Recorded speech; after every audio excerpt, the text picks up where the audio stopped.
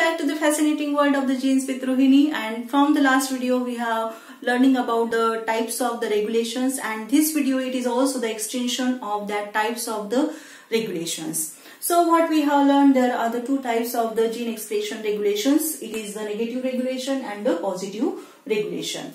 In the negative regulation there is the inhibition of the transcription, that is a repressor. It is binding to the operator and it is going to prevent the gene expression. It is the negative regulation. And in the positive regulation there is the activator. Activators, they are going to bound near the promoters and allowing the RNA polymerases to get loaded, and there will be the start of the transcription, and that it is the positive regulation. So here in the positive regulation, here it is your operon, okay, your regulatory gene, there is a promoter, operator, and these are the X, Y and the Z. These are the three genes. Regulatory gene, it is going to synthesizing the product, and that product it is the activator, and that activator it is going and binding to near the promoter and allowing the RNA polymerases to get loaded, and then it is going to do the transcription. So the positive regulation, it is going to do the transcription, okay, and in the negative regulation it is going to inhibit, it is going to prevent the transcription, prevent the gene expression. Like the negative regulation, in the positive regulation also there are the two types. Positive regulation, it is also of the two types, and the first one, it is the positive inducible, and the second type, it is positive repressible. Okay, so there are the two types. Okay, there are the two types of the positive regulation: positive inducible and the positive repressible. Okay, so here in the positive inducible, okay, in the positive inducible, the regulatory gene product, it is the activator, and that activator it is a inactive. Okay, the activator, it is a inactive activator, and when you say inactive, it has not ability to get bound with the DNA, so it is a inactive. So as it is the inactive activator, what will happen?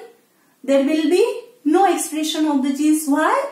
Because the activator, it is a inactive, it cannot bound to the promoter, near the promoter, it has lost the ability to load the RNA polymerases, so there is a no transcription, and no transcription, it will be called as the repression.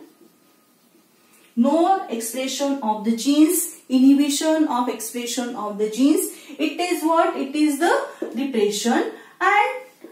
And here in the repression, gene expression, it has been stopped.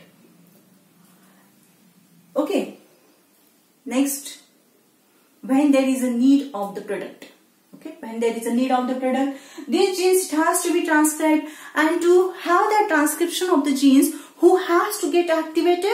Activator, it has to get activated, and to activate that activator, a small molecule it is going to come, and that small molecule it is called as the inducer. Who is the inducer? It is a small molecule, okay, which is going to allow the expression of the genes, that it is called the inducer. Most of the time that small molecule, it is a metabolite or it is a substrate itself.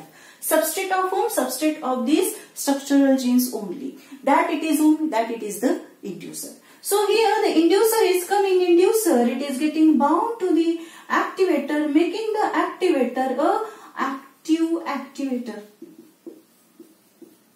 Who is making the activator active? Molecule called as inducer.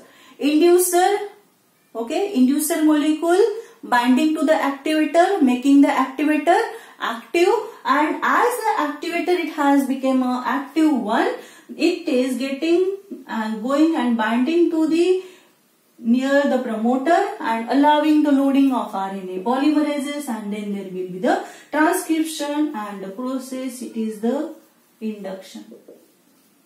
It is called as an induction because in response to the inducer there is the start of the transcription, okay, there is a synthesis of the gene product, so it is called as the induction. So in positive inducible,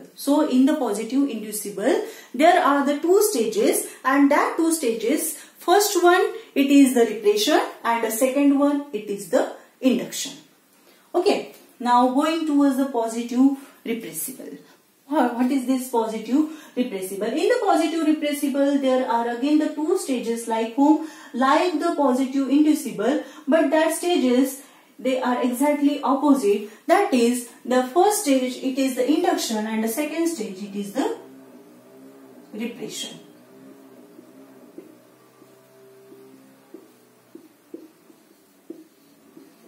So regulatory gene product, it is the activator, and here that activator it is the active activator. The activator, it is active activator.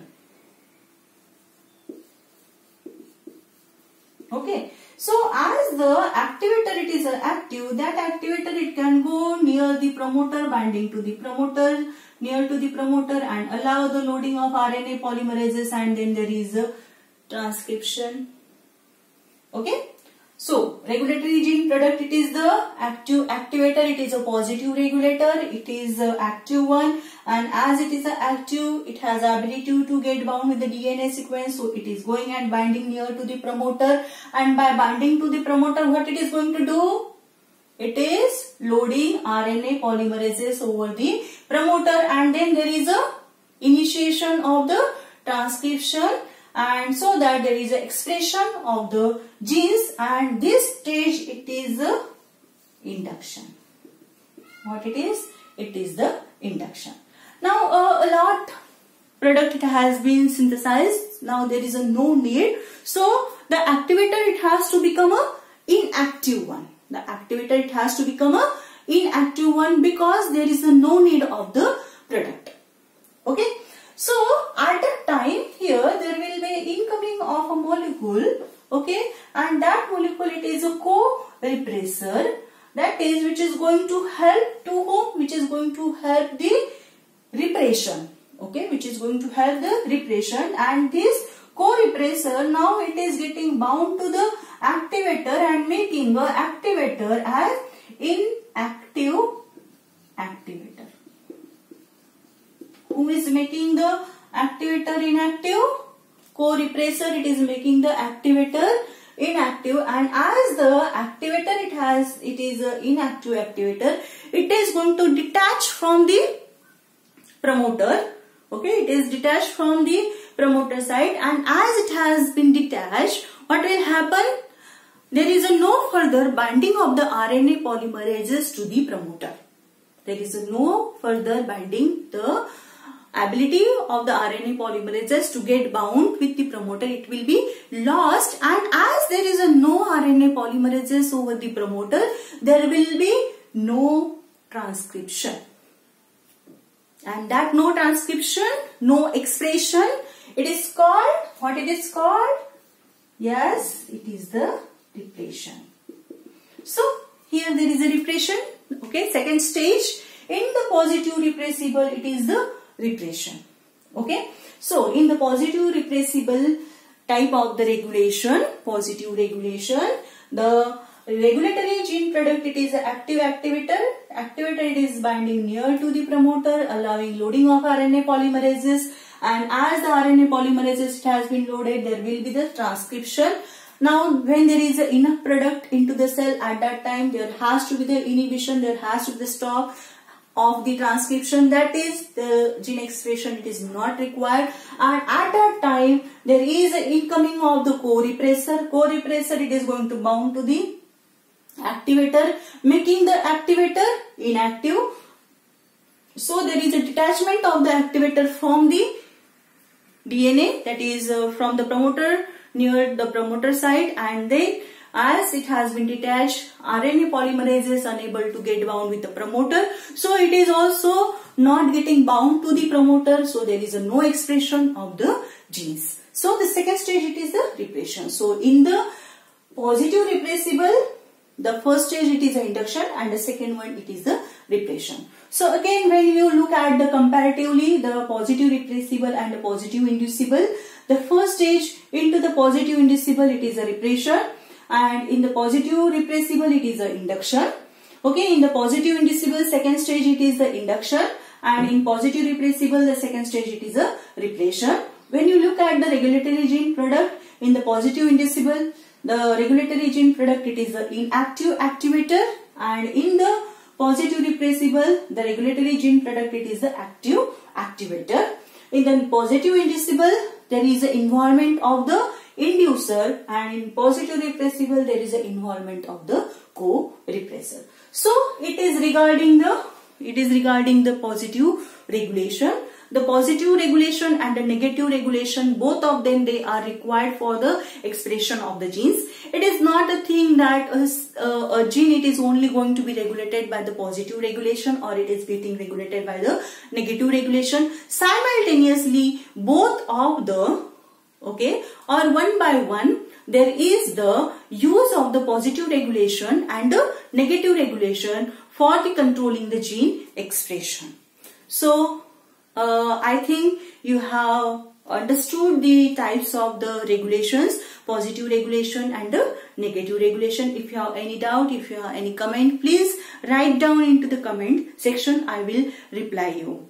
If you have liked it, please subscribe and also share my videos to spread knowledge. Thank you.